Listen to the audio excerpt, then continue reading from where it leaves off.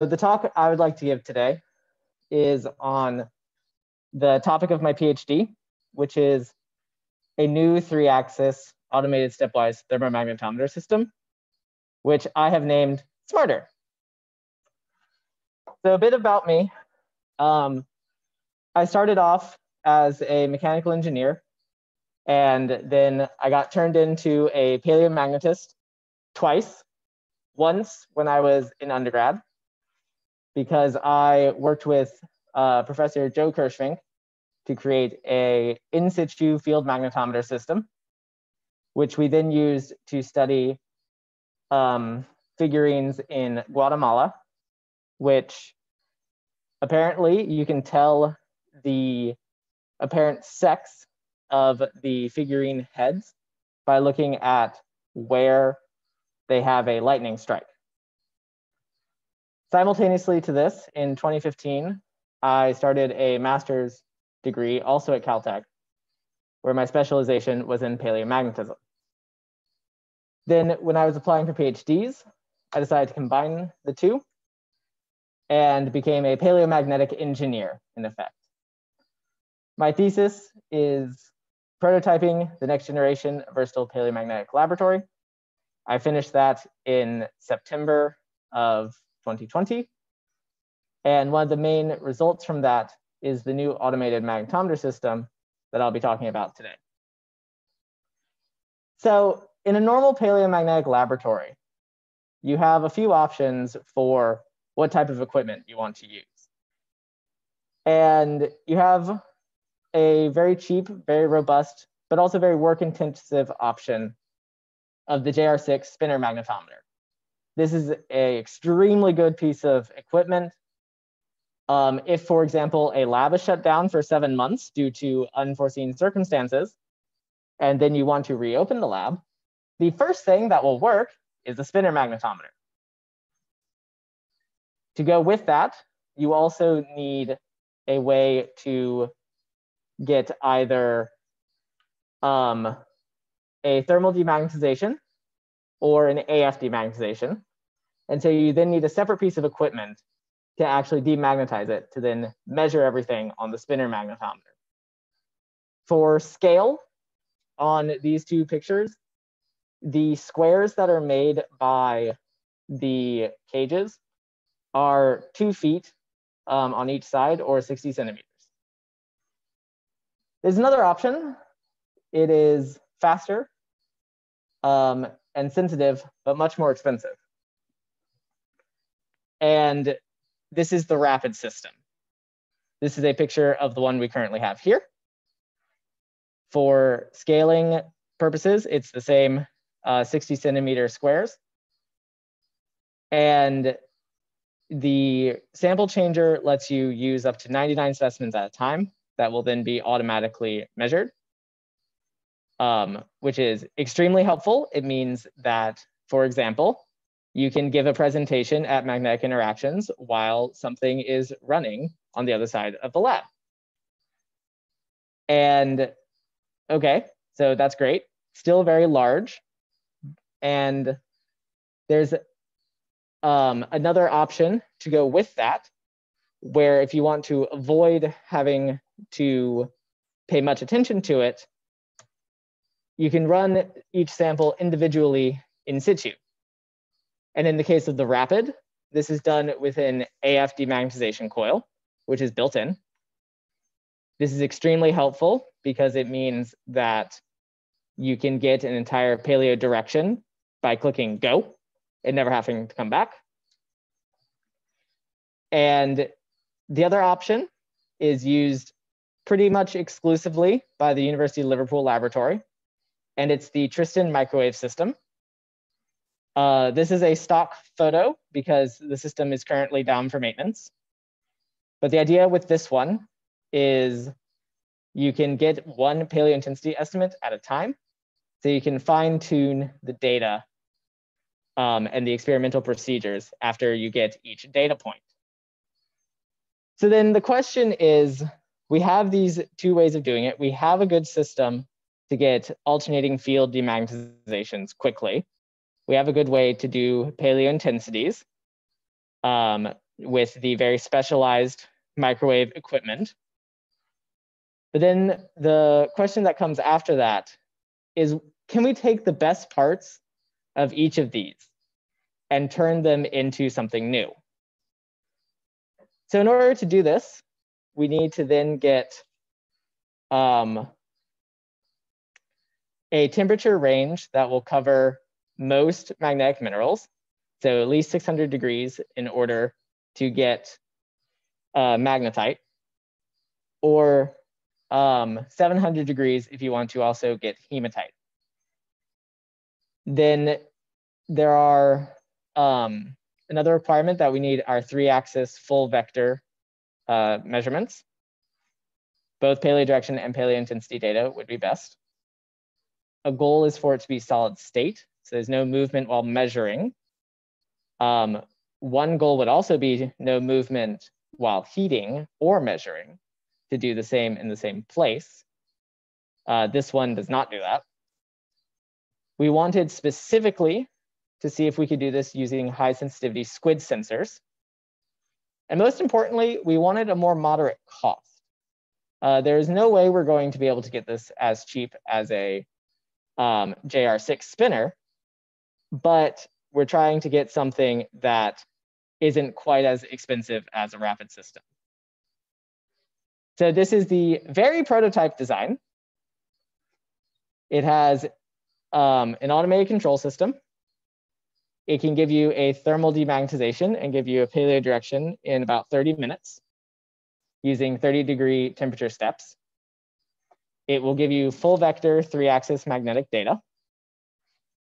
And you will notice that all the parts used are non-magnetic, such as the aluminum RF shielding or the wooden quad pod. And the immune metal shield, of course, is extremely magnetic on the flip side as our primary source of shielding. The control system for it is relatively straightforward. The temperatures are input or calculated as the case may be. It gives an output file that outputs SQUID voltages. And it can be run in different modes depending on how many SQUIDs are installed. In mine, I have 2 installed, but you can have up to 3 as a function of the actual SQUID controller box. And so the SQUID sensors are the part that makes this more difficult. And that's the internal part. And so these superconducting quantum interference device sensors have to be extremely cold in order to operate. We use high sensitivity high temperature SQUID sensors that have a lower sensitivity than the ones you find on the Rapid. But the flip side to that is they only require liquid nitrogen temperatures instead of liquid helium. And for this design that we have here, we can use between 8 and 20 millimeter outer diameter specimens. 10 millimeter is the preferred, but for some applications, 20 millimeters will work. But the main limiting factor, since a lot of paleo intensity studies are done on basalts, is that anything substantially larger than 10 millimeters tends to saturate the SQUIDs. The one drawback to these SQUIDs is that they operate in the radio frequency, the radio spectrum. And that means that they're very sensitive to any external interference, such as someone having a cell phone, someone being on a computer, people doing building work, police sirens going by. And that's where all the thin aluminum shielding that you can see on the internal and external diagrams comes into play. So one of the great things is that we now have preliminary demagnetization data. All these data came during the pandemic, basically, because it started operating in February.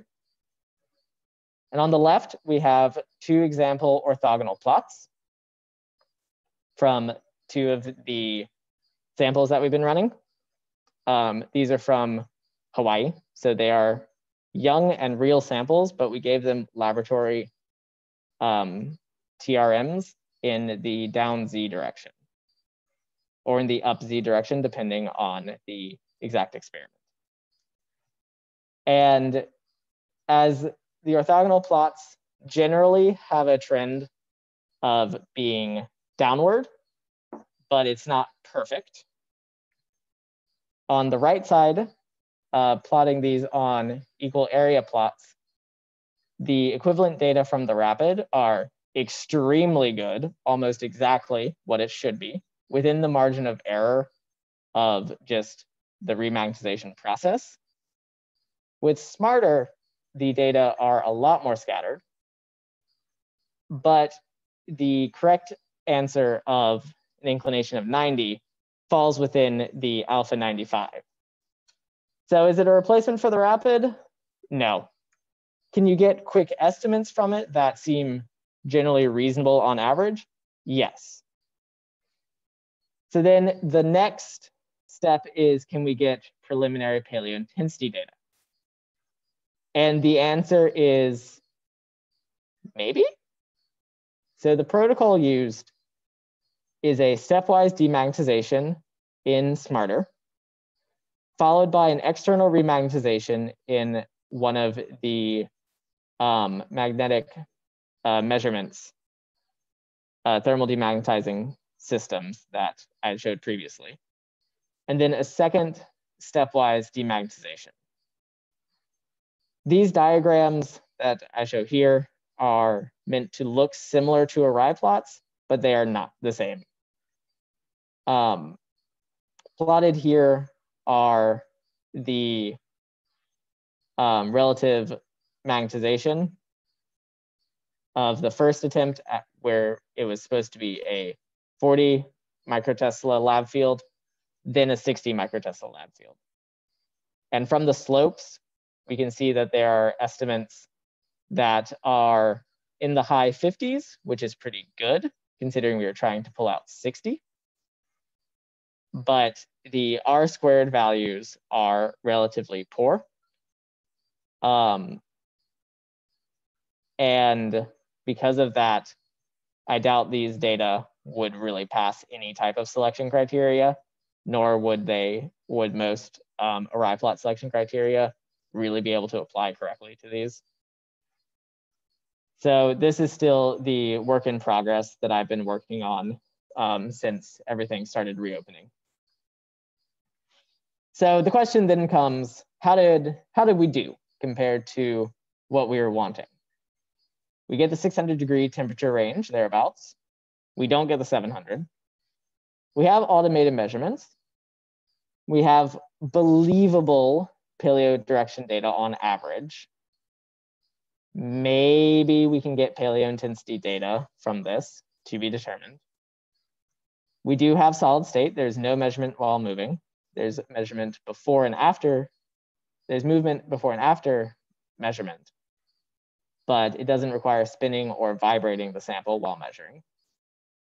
We do have our SQUID sensors, and the cost is relatively moderate, unless you include the cost of my international tuition here in the UK, in which case it probably costs more than a rapid.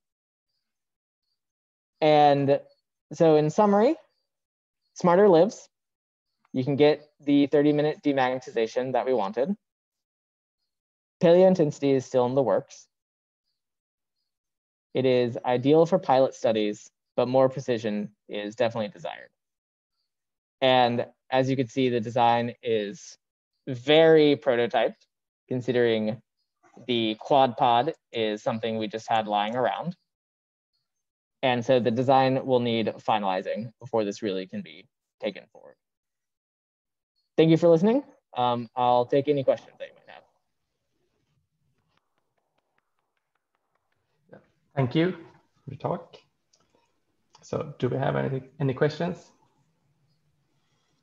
Yeah, if I've got a question, if I can jump in. So I have two questions actually. So you talked about directional data. Maybe you said this and maybe I missed it, but you're doing directional data, what size are the samples? Because, you know, the smaller the samples, the harder it is, you know, there's more handling errors in, you know, putting the sample in and stuff in terms of getting directions. So the ones that I used are 10 millimeter specimens, so that they are sufficient that you can actually orient them, unlike the tiny 5 millimeter microwave cores that are basically unorientable. Yeah. But these are big enough that you can actually put, for example, a circle on them and orient them. But with some of the more sensitive applications, you would need to use the bigger sizes that are possible with this. Okay. Okay. I have another question. So this system doesn't, you can't apply a field, so you can't apply a TRM. So like I think the triax system, which is being advertised outside, and I mean, that can apply a field. So are there any plans to put that option into the instrument, so you don't have to take the samples and, you know, induce a TRM or something elsewhere? So there is currently a way, in fact, to apply a field in it. Okay. The current data do not take advantage of this because I tested it back in March before everything shut down. And the oven design that's used takes advantage of the actual helical design of the oven. And part of the advantage of being in lab is I can show you things. So this is an old oven that, as you can tell, is not coiled very well. But inside the oven is a countercoiled wire. So the oven itself is non-magnetic because it cancels itself out. But we determined we can actually run a field along this helix, which itself is not countercoiled, and we can get a applied field in the oven space precisely, but not near the squids. Okay. So in the future, it might be possible to do all the impelling intense experiments entirely inside the instrument. Is that? Yes, that's the hope. That's the hope. Okay, good.